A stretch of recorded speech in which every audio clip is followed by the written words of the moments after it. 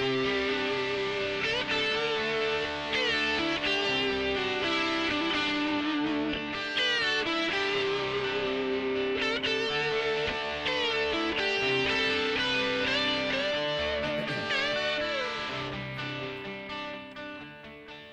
welcome to Legal Action. My name is David Siegel. Thanks for joining us. Today we're going to be talking about debt relief, in particular, taking questions from our viewers over the recent months. I want to welcome in Jesse Barrientes, my co-host. Jesse, how are you doing today? Very good, Dave. How about yourself? I'm doing well, sir. Well, we've had a lot of people reach out in the last few months with all kinds of debt relief questions because they know that's a topic that we cover. So let's jump in and try and answer some of these questions for our viewers in a rapid form fashion, okay? Sure. It's a trying time. It's difficult all over. Everybody's feeling the crunch, and they just want help. Yeah, I don't think things are getting any better, Jesse. We've got unemployment still hovering. Housing is maybe hitting the bottom, maybe starting to recover, but that doesn't do a lot for people who've lost their job and have already fallen behind on their mortgage. It's going to take a while. Yeah, everybody has taken a 2% payroll hit thanks to the Congress not renewing or allowing the payroll holiday to expire. So everyone across the board who's getting paid on a payroll check got a 2% decrease as of late. So everyone has less money, and the money they had before wasn't even enough to cover the spread. Yeah, less money in their pocket, more money going out. As you know, the postage rates just went up. That's true. I remember just updating my Pitney Bowes machine. Yeah, gas at the time of this airing is about $3.60 a gallon. Yeah, 65, yep, $3.65, about there. Food costs are exploding. And intended to go higher. Yeah, and we still have no jobs. So we're in a real tough time. So I'm not surprised that there's this many people reaching out with questions on how to get on top of things, how to either turn themselves around with a fresh start or come up with some form of payment plan, because there's garnishments going on and lawsuits and collection efforts and harassment from bill collectors day and night, automated, on the cell phone, at work. They're even calling family members looking for you. There's the Fair Debt Collection Act, and I mean, that's, I think, something that we addressed on a previous show and all that, but even other people, I mean, they're doing what they can to collect what people owe. I mean, everybody has a job to do, and now, of course, they need to stay abreast of the law. Yeah, the act goes a long way to stop unscrupulous bill collectors, but if you have a legitimate debt that they're collecting on and they call you within a reasonable hour, they're doing what they're unless you tell them not to call, or you tell them in writing not to call, or you have an attorney, you don't have a whole lot of protection there against them if they're doing their job under the law. Yeah, true enough. So things are tough. So what do you have? Why don't you start it out for me, Jesse? Well, let's see. Lyle in Cicero says, I have 2 mortgages, but don't want to pay the second mortgage, but still keep the house. Can I eliminate that second mortgage in Chapter 7? This happens a lot, where someone has a first mortgage and a second mortgage and they can't make both payments. So they pick and choose. Now, it's always better to pay the first because the first is in primary position and the second is very rarely going to institute a foreclosure action because they're basically going to be extinguishing their own lien in favor of the primary. So in a Chapter 7, if you want to keep your house, you're going to have to make both the first and second. You're not able to pick and choose because either one can foreclose, although it's much more likely that the first mortgage is going to bring suit. But Chapter 7 is not the kind of chapter that you want to file if you're trying to eliminate one of the mortgages. That's what I was going to ask you. Unless you're trying to walk away from the house. That's a different story. Then you could certainly file a 7, pay nobody, and give up the house eventually 6 months or a year down the road. Can you strip the second mortgage in a Chapter 13? You can if the second mortgage is completely unsecured. And what I mean by that is the amount owed on the first mortgage has to exceed the market value of the property. If the second mortgage is completely unsecured, meaning the first mortgage eats up all of the equity, then that mortgage can be stripped. And when you strip it, you're not eliminating it entirely.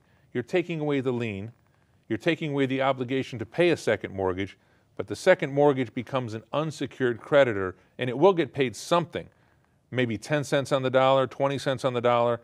It basically changes its character from a secured lien to an unsecured debt, just like a medical bill, credit card, personal loan, utility bill, auto deficiency, repossession.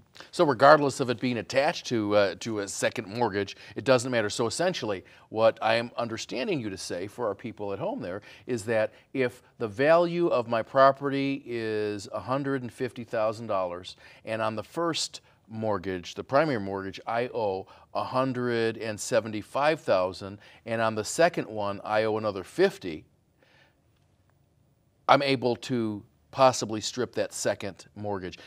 And what that means is, right, because in Chapter 13 it's consolidation or partial repayment, and you pay your secured creditors 100% throughout the duration of the plan, and your unsecured as little as 10%, all the way on up to 100%. So basically, I might have to, if it's $50,000, the best that I could hope for, if that were the case, they would be in that position, and it would be as little as $5,000. Right, and this is a very unique time in history for stripping mortgages. I mean, this was unheard of before because real estate was escalating. So if you got a second mortgage or a line of credit to pay off other debt, the value of your property kept increasing. Lenders were in no way at risk of losing their lien. We're now, with so many houses underwater, so many people unable to pay for their obligations, this is when people afford themselves with the Chapter 13 laws that really lien stripping is just something new. It was always available. It just didn't occur because the market didn't produce it. Right. And we're seeing it more and more these days. And lenders aren't even fighting it. They know that the house is completely underwater. They're not even arguing valuation. It's not even a close call. Good enough. Let me give you one, Jesse. We got Lisa from Arlington Heights. Can I lose my house if I'm behind, excuse me, on my first mortgage? Well, that's that really depends, because, I mean, sure, you can. However, there are a lot of things going on, as you mentioned, in terms of the market and everything else. A lot of people are trying to do these loan modifications, and unfortunately, a lot of the lenders won't allow you to even initiate the process unless you're behind. And you have people, and it's something I didn't understand, because you have people that are reaching out, they want to pay for their mortgage, and they want to avail themselves of that process before they're under the gun, before they're behind, but they're not willing to do it until that time is up. So a lot of times the lenders may work with you, all right? And so in that case, if you're behind and you do a loan modification in Chapter 7, all right, they may allow you be able to do that as long as you meet other qualifications, as long as you don't make more than the statute allows you to do, and as long as you don't have more equity than you're allowed to have, you might be able to do that. But if you owe money on your mortgage and you file a bankruptcy, there is a possibility that you can lose it. However, if you're doing a Chapter 13 and you're able to do one, and what that means is after your allowable expenses, you have enough money left over at the end of the month to fund the plan. And what happens is that your arrearage, whatever the mortgage arrearage is, goes into the big kitty. And for example, your car, if you own your car and you're not leasing, that whole amount goes into it. All your secured credit debts go into that kitty. Your unsecured credits or debts go into that kitty too, but again, as we spoke a little bit earlier, you know, you only are obligated to pay as little as 10% all the way up to 100%, depending upon what you have left at the end of your allowable expenses. So in that case, if you have enough left for 36 or 60 months to be able to pay, no, you will not lose your home. However, how many of the people that come to see you actually have money available at the end of the month? It's really far and few between. However, I have seen people that, and again, it's something that I just don't understand. The money is there. They just need to cut out a lot of the fat. And I've had several people that came in actually that it's a 100% plan, meaning that not only at the end of the day, at the end of their plan period, are they going to pay back their secured creditors 100%, but they're unsecured. But the good news for them is that they're paying back their debts 100%. They don't have to worry about penalties and interest. And if it's a 100% plan, a lot of times the trustees will allow you to make a lesser payment for an extended duration rather than living slimly and just making it for that period of time when it really is going to be tough living. Right. You do have to pay a 3 to 5% administrative fee to the trustee, who takes all the disbursements and makes all the disbursements and keeps track of all the payments and makes sure that people are not filing late claims and whatnot. So there is some interest, but obviously a whole lot less than a high-interest credit card. And then you don't have to worry about people calling you. You don't have to worry about any of those things. And at the end of your plan, all of those things will be taken care of and paid, and you could get on. You don't have to worry about the anxiety about these calls and worry about consolidation that doesn't have the backing and the strength of the federal laws. Absolutely. Dave, here's one from Terry from Chicago. It says, if I file for bankruptcy, can it stop my garnishment? Yes, Chapter 7 or Chapter 13 will stop a garnishment. What happens is once a case is filed, there's an automatic stay which is created, which is a legal term which basically states a case has been filed and the protection of the bankruptcy law kicks in.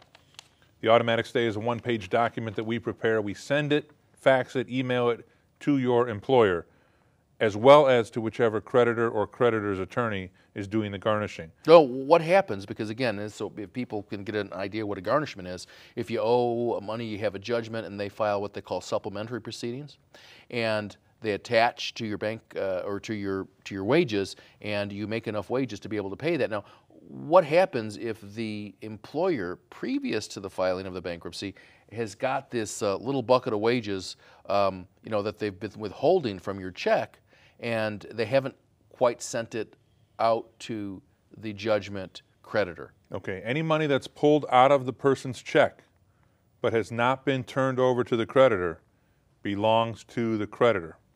The filing of the bankruptcy will stop the withholdings. Any further withholdings? Any further withholdings. But whatever's been pulled out prior to the filing, even though it hasn't been turned over to the creditor, needs to be turned over to the creditor. It used to be back in the day there was a return date, and if you filed before the return date, that whole nest egg that was pulled out would come back to the debtor. They changed the law on that. Anything that comes out prior to the date of filing is gone. It needs to go to the creditor. And if your employer doesn't do it or doesn't turn it over, the creditor can get a conditional judgment against the employer. So now the employer's on the hook for it. So it's very powerful, but the date of filing is the controlling date. And that's why it's really important for people to understand that, hey, they need to have whatever attorney they talk to, they need to be able to file it. So they need pretty much whatever that fee is to be able to get it started, because if it hasn't been filed, you have no protection. Right, and keep in mind, 15% is the guideline that they're going to deduct, depending on what your income is. If it's much lower, then it won't be as high. But 15% is a lot of money to be taken out of your check, and it's usually a make or break situation for people. In fact, nothing will make the phones ring quicker to a lawyer for debt relief than a garnishment. Okay, it's devastating. We talked about a 2% decrease and how that's hurting people. Sure. Imagine 15% coming out of your pay for something that you really may not even owe that much anymore. It could be interest, fees, penalties. You might not have incurred that much debt, but you're going to be paying back quite a bit now. Well, it's all that. Exactly. When they go ahead and file, it includes all that stuff. And a lot of times, people are just simply defaulted, which means they never show up. Yeah. Well, why don't you tell the viewers what happens if you don't show up? Because there are some drastic consequences if you don't show up to a court proceeding. People should know. Listen, do not stick your head in the sand. If you get a summons, you have to address it. You might not like it, but you have to address it. Everything will turn out the way that it's going to turn out. But if you don't address it and you don't go and you don't get counsel, bad things are going to happen. If you don't show up, then the plaintiff, the judgment creditor, is going to get the relief that that person is seeking, even though you might have a defense, or even though the amount that they're seeking is not consistent with your records in terms of things that you've made. And so it's important that you go. A lot of times, Dave, what will happen is when you go, it depends on which county. A lot of judges are different, but the judge will ask you, do you owe the money? And if you say yes, and you agree that you owe the money, you could talk to the plaintiff's attorney, and they could work out an installment agreement. And notice they're not even under oath at the time that the judge will typically ask that question. Exactly. And so you can make that installment agreement, and if you agree to pay whatever it is for a period of time, then you're good. If you fail to do that, then they can go back in, and then they can get a judgment for the full amount and then continue to proceed. So it's imperative, unless, of course, you're going to file a bankruptcy. If your court date is next Friday and you come in and everything is done and we're ready to file this on a Wednesday, it really doesn't matter. Right, Dave? Okay, what about after they have the judgment and they bring a citation to discover assets? What if you don't go to those court appearances? Then what's the consequences? If you don't go to those court appearances, the consequences is a body attachment. In other words, you're going to be arrested, and the amount of your bond is going to be set at the amount that you owe, and not 10% of it. It's going to be exactly what that is. However, what do you mean they attach your body? Well, they're Explain that in non-legal terms for the viewers. The body attachment is a warrant. It's an arrest warrant, essentially. A civil for failure to warrant. show up in court. For failure to show up. It's not for the money that you owe. Right. Debtor's prison is long gone. But it's because you didn't show up. But there are conditions. You have to have been served personally with the citation to discover assets. However, if you have already filed a bankruptcy and they serve you with that, now they're in violation of the bankruptcy stay, and now they need to call you, and you can avail the bankruptcy or avail the debtor of the bankruptcy court protection, and the creditors can get in severe trouble. Yeah, just as a side note, Jesse, you're involved in the technology of law practices, correct? Yes, that's okay. Correct. Well, just recently in Cook County, and other counties already have this, they've prohibited cell phones to enter into the building, period. Now, what's your view on this? Because some people need that cell phone for transportation, for work, and to leave it at home and not have the ability to even get into court. For example, someone on a citation or a rule to show cause. What's your opinion on this? Well, what are the judges afraid of? Well, I'll tell you, I don't know that they're afraid of anything, but I will tell you this: that recordings. It doesn't apply to attorneys, because as an attorney, you're an officer of the court, and that's how transact business. The judge can, depending upon the case, if it's, for example, an order of protection, the judge can sign an order allowing you to retrieve your cell phone. But the problem that they had in Cook County, anyway, according to what has been reported, was that during a lot of cases, particularly criminal cases, that jurors were being recorded, and there was the fear of retribution or retaliation, that people were inside testifying, and that people in the courtroom were texting to people who were getting ready to testify as to what that testimony is. A lot of times when we go in, we do what we call a motion to exclude witnesses, because I don't want someone who's going to testify, unless it's the party, to hear what this person is going to say, because their testimony is probably going to be different. And so that's what that's seeking to prevent. I can understand if there's a trial going on and they don't want the witnesses to be able to communicate, to prohibit the cell phones at that time. But somebody appearing on a traffic matter, a small claims case, a divorce case, a probate case, there's no reason in the world why they can't have their cell phone with them. Well, they can leave it in their car. I've seen people. No, they took the bus, Jesse. Well, then. Or they took the train. I'll There's tell nowhere you. to leave it. Well, you know what? Let me tell you. I've seen people put them in, hide them, which obviously it might be there when you get back, might not be there when you get back. I've seen people hide them. You're not hiding your new iPhone. No. That's not happening. I've seen people hide them in planters and actually come and retrieve them. I've actually seen people do that. Perhaps the answer is to maybe have a row of lockers like they have at some health clubs, where you put 25 cents or 50 cents. Again, another money-generating idea, to be able to lock your cell phone away and come and retrieve it, because the sheriff's office will not be responsible for that. I don't want to get off the topic of the show, but it's just troubling that you have a public building paid for by the taxpayers, and the judges are protecting themselves that there could be no video and no sound recording. Whereby, a recent case just passed where a police officer came to the car and he or she was videotaped, and it was held constitutional. So if it's good enough to record a police officer who's approaching your car, it should be good enough for a high-paid judge who sits in an honorary position in the county. Oh, no, wait a minute. I believe they have pilot programs with respect to cameras in the courtroom, so we'll just have to see how all that pans out. Yeah, very good. Okay, Jamie from Barrientes, Jesse, wants to know if he can get his car back. It was recently repossessed for failure to pay. Jamie's gonna be taking the bus. It is unlikely that he's going to be able to get his, after it's been repossessed. Repossessed, not sold. Well, if it hasn't been sold, there's a possibility. However, once it's been repossessed, you're going to be pretty much out of luck. They may want, especially if you're going to reaffirm on that obligation, which means that despite the bankruptcy, you're going to continue to pay.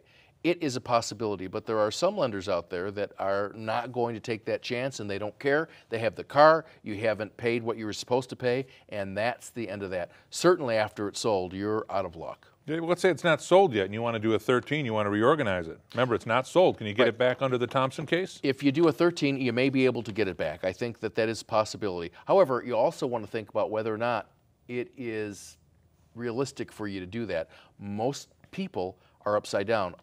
Most everyone I've seen that come in has a balance owed of maybe $15,000 or $20,000 or $25,000, and the car is worth $8,000. I know you need transportation, but common sense has got to kind of win out someplace. Well, the cars are getting more and more reliable these days, so if people would just buy a lesser vehicle, I think they would be in good shape. It's the people that turn in old cars that have a balance and the financing and they charges. Continue, again, it's the same, it gets perpetuated. They continue to build up that debt by doing those type of things. Yeah, that's where you need a fresh start. Yeah. All right, we have Suzanne from Crystal Lake. Can a creditor be able to take money out of my 401k? Well, Suzanne, you're in a good situation because you have money in your 401k, which is great. The truth is, creditors cannot touch that. That is protected. It's exempt under the state of Illinois laws, and you could eliminate plenty of debt. It could even be hundreds of thousands of dollars worth of debt, and the money in your 401k is protected. So you can rest assured if you're putting money into your retirement or a pension or some other form of profit sharing, you're going to be protected. And that's basically what happened to O.J. Simpson. When there was a civil judgment against him, they really had no way of collecting it because a lot of his income was from his pension and his retirement. So if I had $800,000 in my pension, creditors can't touch it. That is correct. As long as you leave it in that account, and as long as that's not commingled with a non-pension account. So even the draws that I get? So if I'm getting money, if I'm retired, I'm getting money from my retirement? Yeah, it's protected. It is. Stanley in Des Plaines, Jesse, wants to know, what does a trustee do in a Chapter 13 case? What's their role? Anything he wants to do. No, it's not true. He's got a code and that's true. Law he has to follow. Just a little humor, yes. The trustee is responsible for the administration of the estate. It's an estate. And so what happens is, again, just think of it as just one big, it's about division of property and managing it and taking care of it. So what happens is the trustee is responsible, one, for investigating the voluntary or involuntary petition, whether or not it's Chapter 7 or Chapter 13, to make sure that they feel comfortable that the debtor is telling the truth. And not only that, but in different cases, like in a Chapter 7 where someone wants to dump the property and it needs to be sold and liquidated, or in a Chapter 13, it just depends, or if you have a lawsuit against somebody that's viable and they could retrieve enough money to be able to take care of it, then they're responsible for liquidating that property to get it into a realtor's hands to be able to pay the creditors depending upon their priority and depending upon whether or not they're secured or unsecured, or if it's that lawsuit, they're responsible to either to prosecute it, or if there's already an attorney prosecuting it, they probably will allow that person to continue to do that, but to maintain control over it so that the creditors get paid back what they're entitled to under the code, but also so that the debtor will get what he or she or they are entitled to under the code too. So there's an exemption. So if a property is sold and they have equity in the property, they're entitled to their exemption, which would be, $15,000 a piece. And as long as they sold it for above that amount, they would most likely be able to get that money. Is the trustee someone the debtor should fear? No, the trustee, and a lot of people do fear the debtor or the trustee because he's or she is in a position of authority. They shouldn't fear that person. That person is there to do his or her job, really. Now, just like anybody else, there are good people and there are bad people, and we all have good and bad days. But that person is really there to administer that estate, and nothing more and nothing less. Should the debtor feel that the trustee is going to come through their home and investigate their household goods and things of that nature? The trustee most likely is not going to that. I mean, I can envision where there might be a question of fraud or something of that nature where they may employ an investigator. That is certainly possible, but generally there are too many people filing for bankruptcy, and generally that's not going to happen. Even in DuPage County? Even in DuPage County, absent extremely exigent circumstances. Okay. Yeah. Dave, we actually, this is a good one. We've already answered that, but it says from Darius from Lockport, my car was repoed a month ago. Can I still be able to get it back? We talked about that, so that seems to be also a very hot topic. People's cars. Do you know they even have a game show on television now in terms of being repoed? And if you ask so many questions, they pay it off and you get your car. If you don't, they tow it. Is that right? Yeah, I couldn't believe it. Anyway, James from Blue Island says, can I put my student loans in the bankruptcy? Student loans are a non-dischargeable debt, so they would not be eliminated in a Chapter 7, although it's sometimes a good idea to do a Chapter 7 anyway and eliminate what you can and then be able to repay the ones that are not eliminated. In a 13, however, you can put a student loan in there. It's just not going to pay off 100% necessarily. It's possible, though. It's possible if you can pay it off in the next 60 months, because that's as far as we can stretch it. But I don't have to pay it off in the 60 months. No, you don't have to. You can restrict it, let's say down to 10 cents on the dollar for the 3 to 5 year payment plan. However, at the end of your payment plan, you're going to owe the other 90% plus interest. So student loans do not go away. So if you can pay them back in the 13 over 60 months, I recommend you do that. Along with everything else, and then if you owe more after that, you just continue to pay them. Yeah, what's interesting is you can't differentiate between a student loan and a credit card and a medical bill. So you can't say to the trustee, I'm going to pay back the student loan 100% through my 13 and pay the other creditors 10. They all have to be part of the same class. They're all unsecured creditors. So if you're going to pay one 10%, they're all going to get 10%, but you're still going to owe the other 90 to on the student IRS. loans. Or the IRS. Or depending either, on how, either one, exactly. Depending on what taxes. Sure. Oh, you got IRS on your mind? We're coming up on that day, aren't we? We are indeed. Okay, I see where you're going here. All right, Jesse, we have Chris from Joliet wants to know, how do you figure out how much I have to pay back in a Chapter 13 bankruptcy case? Well, I will tell you, again, we've talked about it, and it is essentially 100% of your secured creditors and as little as 10% up to 100% of your unsecured creditors between 36 to 60 months. It all depends on the available amount that you have after your allowable expenses. Now, when I say allowable expenses, the federal government has certain expenses that are allowable. Just take, for example, food. For one person, it's $3.50 a month. Now, it seems kind of slim to me. We're both bigger guys. I don't know that $3.50 a month would do it. However, and it's $50 for each additional. Anybody who has kids know that they eat more than that. It's really the skinny people who can eat all of the time and not gain any weight that, you know, that have all of the responsibilities. Yeah, no, just many people that can go through $3.50 in a week. In a week. So that's the allowable expenses. So to answer the question, it just depends. They have to do the calculations, and after whatever that amount is, then they kind of calculate it out based upon what you owe and based upon the 3% that you have to pay to the trustee, and also based upon what you're paying to your attorney, because more than likely, if it's Chapter 13, the bulk of your attorney's fees are going to be paid through the plan as well. Yeah, but it's worth exploring, because you're going to go through their budget, you're going to go through their expenses, their income. Absolutely. And kind of propose what a possible plan payment or amount that has to be paid to the trustee would be. And then they can make an intelligent decision on whether or not they can afford it and whether it's a good idea to restrict their creditors and reorganize. Right. So it's something you'll help with. It is. And then also, you know, you have, when you go in for the approval of that plan, the trustee is going to look at different things. One thing they really hit sometimes is if you're taking out money for your pension and it is a voluntary pension, they're probably going to require you to stop that during that period of time so that it provides more, unless it's a 100% plan. If it's a 100% plan, then I don't see them really doing that. But again, they just want to make sure that, hey, everything's according to Hoyle. Yeah, interestingly, you can give a lot to charity, you can give a lot to your church or other religious organization. And we recommend that you do.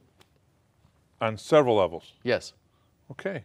All right, Jesse, thanks for being with me today as a co-host. Dave. You've been watching Legal Action. We've been talking about debt relief. We'll see you next time. Take care. Yeah.